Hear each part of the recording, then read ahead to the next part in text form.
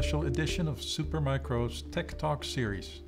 My name is Peter Rutten, and I'm IDC's Global Research Lead on performance-intensive computing solutions and use cases, and that includes big data analytics, HPC, and AI. I'm very happy to be joined by Mike Scriber, Senior Director Server Solution Management at Supermicro, to discuss innovations in high-performance storage solutions in HPC. Hi, Mike. Hi, Peter. How you doing today? Doing well. Good, good. It's great being here. So let's talk about some of the hardware innovations that we're seeing in HPC storage. I think you're the right person to talk about that. Thanks for having me. Yes, we've got a number of different hardware things that are really innovations that are happening, not only in HPC, but really in the entire industry. One of those being EDSFF, which is the Enterprise Data Center Small Form Factor. And we call it a small form factor because it really is very small. We have one right here. This is what we call an E1.S. This is the short version of an EDSFF drive. Right here is a long version, and you can see much different. So a lot less capacity in this one versus the long, but you can get a lot of capacity in here. But what makes these really great is how the air flows past it. That's the big key. Normally, with a U.2, you have this thing called a backplane, and that backplane sits right across the server, and it blocks the airflow. And so if you ever design one of those backplanes, what you have to do is you cut as many holes as you possibly can in that backplane to try to get as much airflow back to your CPUs, your memory, where all that hot stuff is. What they did with EDSFF is they took that backplane and they dropped it down flat. And by doing that, you can plug in the drive and there's nothing blocking the airflow. So you get airflow right through, right back to the CPUs, back to the memory, back to all of that hot stuff. So that's what's so great about this is the cooling capability of this drive. Very different looking than your U.2, but really it's that connector and how that works that causes the cooling to be fantastic. So that's EDSFF. The other thing that we're seeing, along with EDSFF, 30 terabytes, right? 30 terabytes you can put in this drive. We're also getting 30 terabyte drives in U.2 for Nvme drives.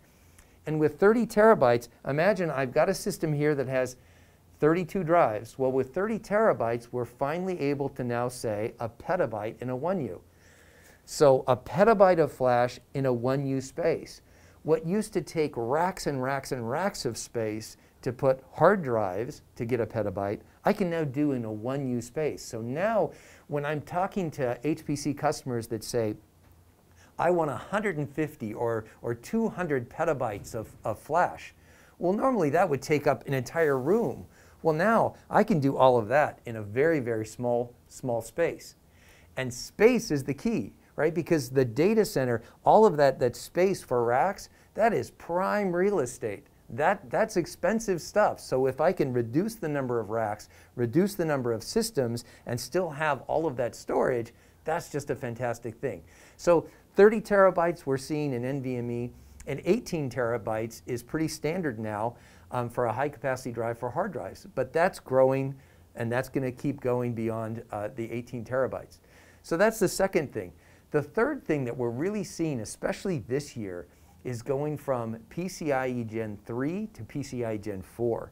And what that does is it doubles the amount of bandwidth.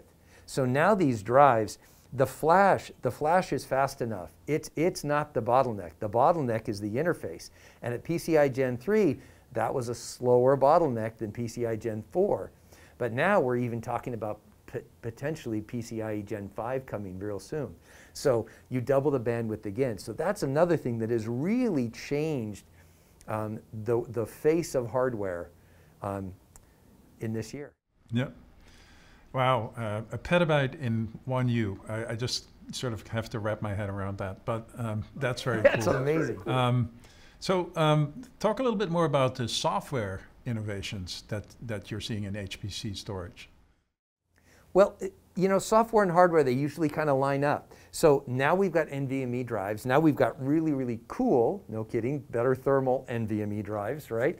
And so pair that up now with software. One of the problems we had with software-defined storage, like the original versions of Ceph and Lustre, is they were designed for hard drives. So they were designed for those slow, long latency hard drives. Well, you put in an NVMe drive, and honestly, it doesn't work that well. It really doesn't take advantage of the NVMe. So what we're finally seeing now is software-defined storage being rewritten, or brand new software-defined storage being developed for NVMe drives that have much better performance, fantastic performance, just amazing performance. So that has been really good to see, because you know, you've got to have software to drive all of this, and if you have software that's designed for a hardware, for hardware that's a hard drive, that just doesn't really work. So the other thing that's really happening in the industry, we've had NVMe over Fabric, which allows you to disaggregate your storage. It allows you to have your storage separated from your compute, and that's a great idea, but you've got to deal with latencies. NVMe over Fabric solves that latency problem and allows you to have disaggregated storage. And it's been around for a few years, but now it's finally starting to be adopted. Customers are finally saying, hey, I'm willing to do this. And there's a lot more software solutions that use it. Back when it first came out, it's like, okay, this is great, but there's no real software to make it happen. Now there really is. So that's the other thing that's happening in the industry that's really doing a fantastic job of using NVMe the way it should. And then the last thing I want to talk about in the way of software, GPUs are really picking up. But one of the things about a GPU is you need an enormous amount of data for GPU. And to feed that beast, right, of the GPU, you can do it with an NVMe drive, but one of the things that we're finding is the standard way that that happens is the data comes from the drive, the CPU grabs the data, puts it in memory, and then it takes it out of memory and sends it to the GPU. Well, that's kind of slow and cumbersome. I mean, it uses up your CPU. Well, who wants to do that? So there's a new thing called Gds Gpu Direct Storage.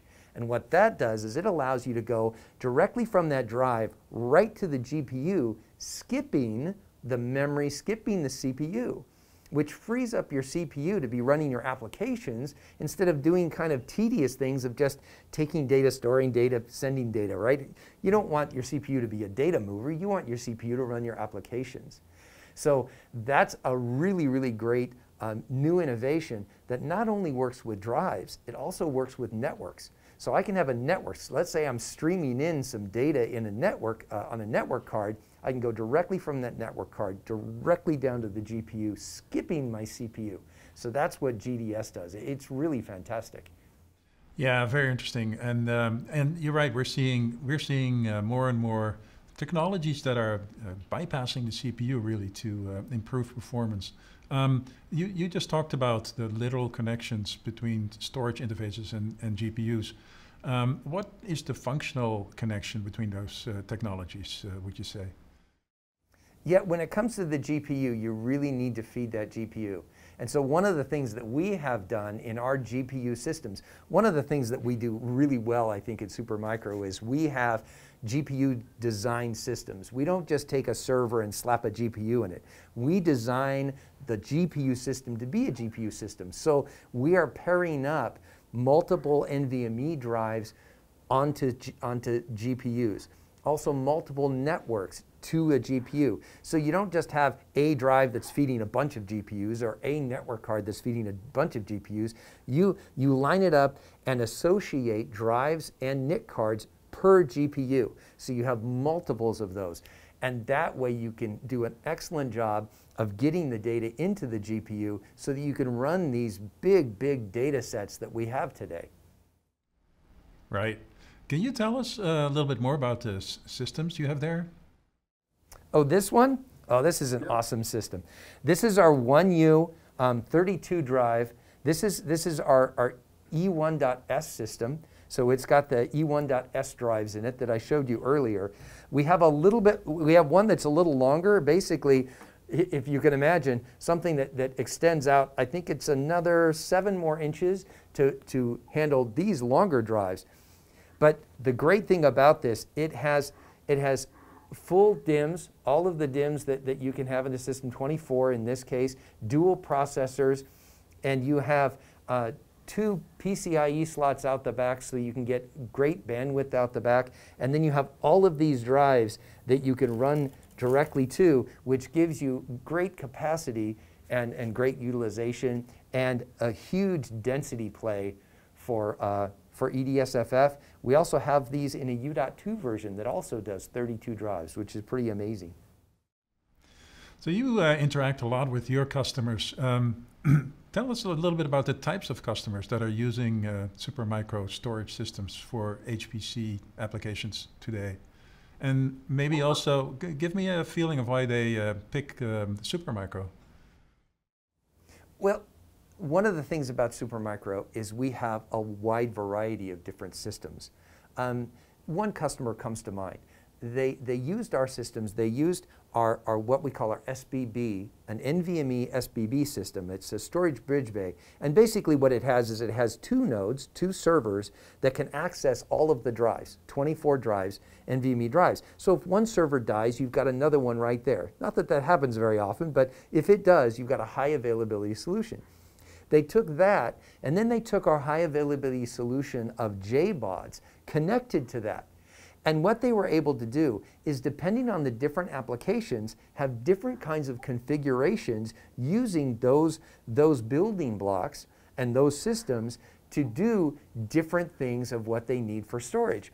And this customer in particular has come up with, I think we're on 14 different configurations that they've ordered so far. And each one of it is different. Each one is unique to the application that they need. So it's a great approach that you can use systems that become a standard system for them, but use them in different ways, configure them in different ways to accomplish the applications that you want to have. Huh. So I heard you mention building blocks. So can you expand a little bit on that, on Supermicro's building block approach? Supermicro, if you go back to the basics of Supermicro, all the way back to what, 28 years ago, I think it was, we started building motherboards. We were a motherboard company. And fascinating, some people still see us as a motherboard company. And we still do, obviously, design motherboards. But we've grown from that into designing the chassis, the power supplies, the complete servers, and gone from servers to racking up servers into a full rack integration solution, and going from there to adding the software to having a complete solution. So we've really grown. But as we did that, we realized that if you design it in that mentality, you realize that I want to design motherboards that can go into multiple chassis, or I want to design riser cards that can be used on multiple motherboards. So we have this building block approach where lots of different motherboards can use all these risers. And I can design it in such a way that I can mix and match depending on what I'm trying to accomplish, so that I can come up with the optimal solution for what that customer is looking for. He may say, well, I don't need all of this, but I need more of that. Okay, we can do that by taking these building blocks, putting them together in different configurations to come up with the perfect solution for the customer. Okay, great. Yeah, that's a lot of flexibility. Very cool. So, Mike, thank you for joining this Tech Talk to talk to us about innovations in high-performance storage and sharing some of the systems you have there with us. Is there anything that I haven't asked that you think we might still want to talk about? Well, another system that I didn't point out, that I should have pointed out earlier, we have a system back here called the Big Twin. That's been a really, really popular system for software-defined storage. And the reason why is because it's got 4 nodes. In just a 2U space, you fit 4 nodes, and each node has 6 drives. So customers that are concerned about blast radius, that's a great solution, and it's a very balanced solution for the drives going out to the network. So that's a great one for software-defined storage that a lot of those customers like to use. The other thing I'd like to tell you, just kind of personally, about Supermicro and why it's so fun to work at Supermicro. And that is that Supermicro loves to be on the cutting edge. They love to be the first to market with new technologies. I mean, 6, 7 years ago, we started putting NVMe drives in our systems back when NVMe drives were never really even heard of. And yet we did that because we saw what NVMe was going to be, and so we started doing that. It's one of the funnest things about working here is because you get to work on and get to design the latest and greatest in technology, cutting edge stuff, and that's just fun. Yeah, I can tell from the way you're talking about this, Mike. Thank you so much. This was really great. Well, thank you, Peter. Gosh, it was great talking to you. You have an awesome day. Thank you. You too. Learn more at www.supermicro.com/HPC, featuring 3rd Gen Intel Xeon Scalable processors.